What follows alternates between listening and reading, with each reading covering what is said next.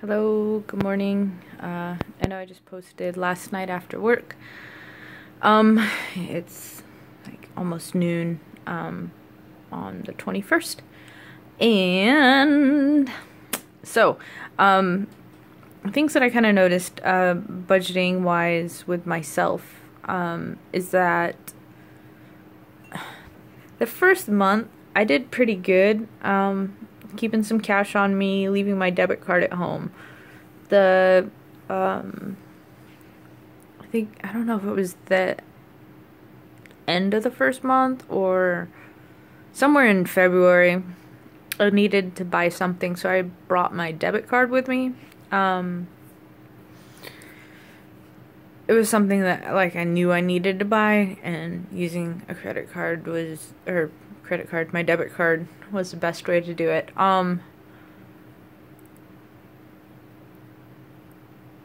I since haven't put my debit card back away, so it's been in my wallet. So I've been charging little things like getting Salonpas patches for my elbow. What was there else? There was a brace for my elbow. My elbow hurts a lot whenever I do things. I'm short, my hands are small. Anything that I grab is when to a normal person it's like this. I just have little hands. And I'm short, so the wand for our backpack vacuum, I set it up so it was up as tall as it could be. It's as tall as me. When it's down in the mode, down so that the head of it is flat on the floor, it's still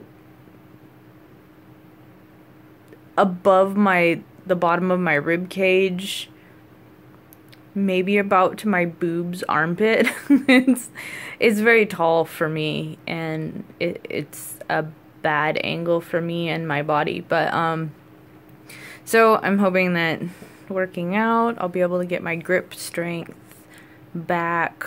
I'll also be able to work out those tendons versus tiny little repetitive motions.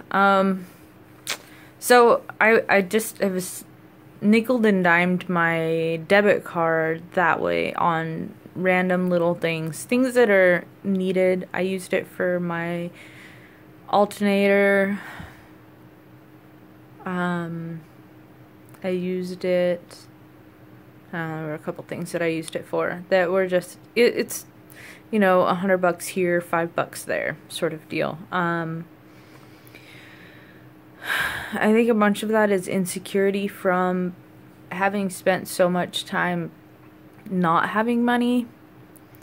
And they say that at the beginning of budgeting, you're going to get tried, you're going to be tested, to see if you're really committed to it. And I'm committed to it, but I also feel like lots of little things have come up. So what I'm learning from paying attention to where my monies go, all those little monies, I created a few sinking funds. So it might not be every month that I need to get new Salonpas patches or more naproxen or ibuprofen. So I started a sinking fund. I just throw $20 a month into that. That can buy shampoo. I don't buy shampoo very often. I buy a bottle of shampoo maybe once a year, if that. Coffee. So yeah, and just sort of sorting out how much I might spend on a regular basis. Yeah, sinking funds. They're kind of, I think that's what's gonna get me to the point where I can start paying off debt. A sinking fund win is that I'm on track for paying my car insurance. I pay it every 6 months, and my renter's insurance is annually.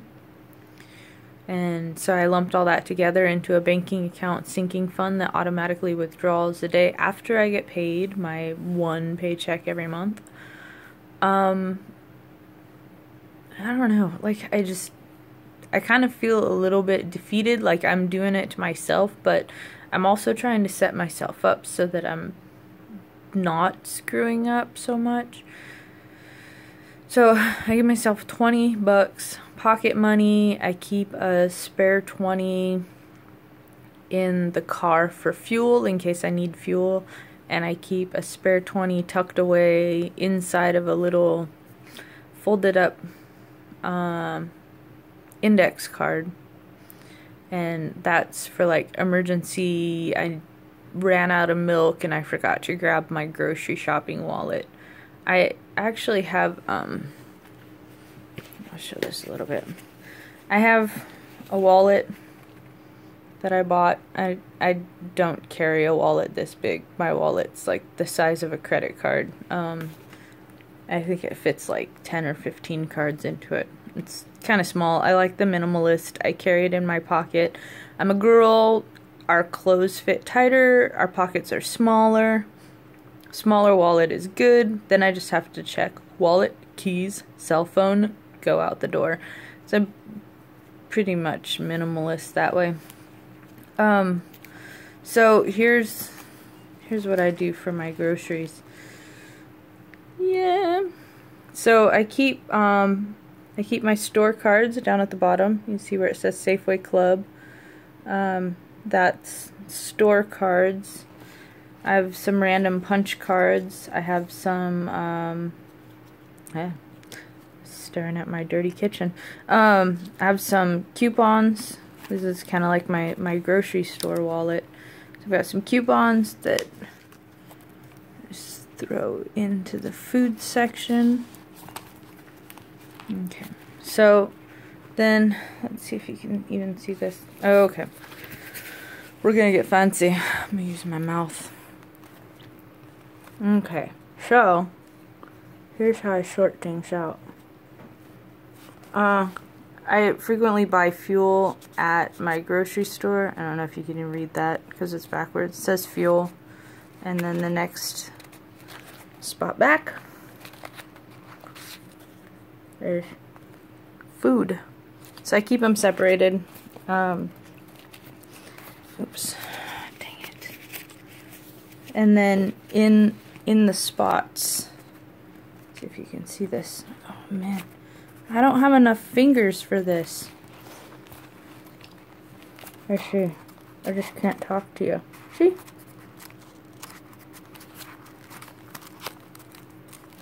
And there's that one. And then I think I still have another $100 bill. There's a 50, 100, yeah. So, I keep the working money in the front part for the food, and then I have another $100 bill for starting on the 1st. I get paid on the 15th, so I pull out 200 bucks. 250 is what I'm pulling out now.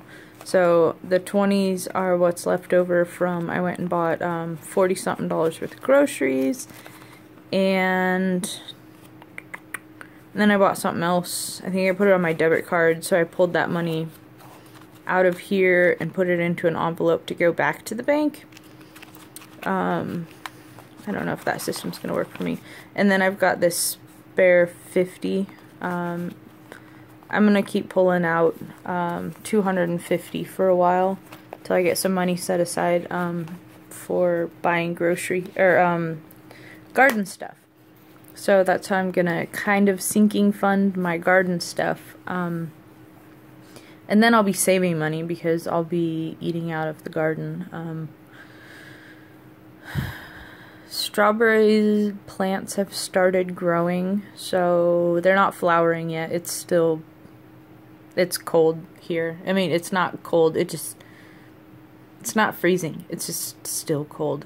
We don't tend to start our summer until like end of June, beginning of July, because that's, everybody just gets super sunburnt. that 4th of July weekend. And yeah, because we're in Oregon and we're all albino. Unless you've been spending a lot of money getting tans. Yeah, so that's kind of just how I'm dealing with my groceries. And I give myself a $20 a week allowance. And that, let's see, let's sort this out. So I've got this planner. It's kind of where I sort out where all my bills are due, which I just have a cell phone. Rent is pretty obvious. You pay rent at the beginning of every month. Rent, cell phone, any chiropractor stuff, any spot where I'm gonna need to do a copay. I also write down where I spent money. So like I wrote down that I went to Goodwill with my aunt. That's how much money I spent. So actually she bought my Goodwill stuff, so I bought her lunch. Kind of narrows it down. I think I spent a little bit more than her, but she's taken me out to lunch a few times. So you have to stay in good graces with your family. I still made off pretty cheap, considering she bought me Thai food, and oh, it was so good, so good, so good. And it was before I'd gotten paid, so I couldn't do anything to help pay for it. Anyway, and then so this is where I do things. So up at the top, I write down any bills that I've collected, an ER visit, how much that is, a copay, how much that is, pay off cell phone. Everything's backwards on this thing. That's what the top thing says, pay off cell phone. And I did that. I was expecting $530 and it came out to $503. And then the ER visit's the next one, $100, and a copay for a doctor's appointment is $20. So that's just kind of all I do. And then I wrote down the day that I paid off my phone. Now on the other page, this is where I keep my allowance. I keep it clipped here. Then, I mean, I'm already marking where the month is. And then it's just a reminder that on Monday, when I give myself my allowance, I come in to the planner, which normally like really suck at coming in and reconciling anything. So I come into the planner and I write down on the days, what days I did stuff. I mark out the next month of anything that is coming up, like any doctor's appointments, work appointments, things that I've got coming up. Keep track of where I anticipate money to go. And then so this planner has a weekly view and the monthly view. Monthly view is kind of where I keep track of everything. And on the weekly view is where I write a more detailed, so I'll write down groceries on the monthly, and then on the weekly I'll put Fred Meyers spent blah blah blah, got these things, whatnot like that. I also write down the paydays and how much money I got paid. And that way, I mean, just kind of like the detailed numbers happen in the weekly part. And then when I have taken care of that, I'll let myself have my $20 allowance. And if I'm too lazy to take care of that, well then I guess I've got $20 towards a sinking fund somewhere. Which I think I'm going to make a personal sinking fund. Not based on whether or not I balanced my budget, but based on there's some bigger things that I want to get. I want to get an ofuro tub, which is a soaking tub. It's a collapsible ofuro tub. My tub is a classic bathtub that you can get your shoulders under, or you can have your boobs under, well, I don't think I can even get my boobs under the water here. Anyway, so the ofuro tub is a soaking tub, Japanese soaking tub, and I want to get one of those, and that's like $70. So I think that the money that I save on my allowances will go into a can, and I'll sinking fund something big like that I want to get. I see a lot of people who do voodoo rewards for hitting points in their paying off debt. I'm not sure quite how I'm gonna do that, but that might be something to do. I mean, I might sinking fund a reward, and if it takes me too long to hit, like, sinking fund the reward, but have a max amount. So like sinking fund $100, and I anticipate that it's gonna take me 3 months to hit the whatever spot. So if I put $30 a month, $40 a month into a sinking fund, and then in 3 months I'll have the $100 to be able to buy something cool, like an ofuro tub that fits inside of my bathtub. It's pretty cool. Anyway, alright, so yeah, I don't have any subscribers, but if you happen to find this video sometime down the road, you know, it's time capsule March 21st, 2017, and you find this down the road, feel free to let me know what kind of stuff you do. How do you trick yourself into doing the work? What do you do when you find yourself reverting back to old habits? How do you find security? Yeah, I think my debit card's kind of a security blanket. Yeah, and just let me know anything that, whatever. Let me know any questions about me. I don't think that I'm at a point now where I can give very much advice, but I can show how I'm doing things, and I'm still learning. I'm only on, this is my 3rd month of proper budgeting. 3rd month of trying to tackle my debt. I haven't paid any extra towards any of my debt, except for I did pay off a cell phone that I had bought for like $503. I had an emergency fund, you know, baby step 1, but I found another piece of tax paperwork and had to pay back my emergency fund. So I'm back at baby step 1, and I know I'm doing all these funny sinking funds and stuff, but I'm finding a lot of nickel and dime things, and there's things that I need to take care of. I need to get my car taken care of, to make that a reliable vehicle, or to buy a new vehicle that's more reliable. My car's fine. It's got some wear and tear on it that needs to be replaced. So, yep, that's where I'm at. 1 step forward, 3 steps back. I'm climbing a sand dune, but at least I know where the top of the sand dune is, kind of. It's probably going to be one of those crazy ones that once you hit the top, you realize that there's a whole nother top just beyond that, you know, like life, adulting.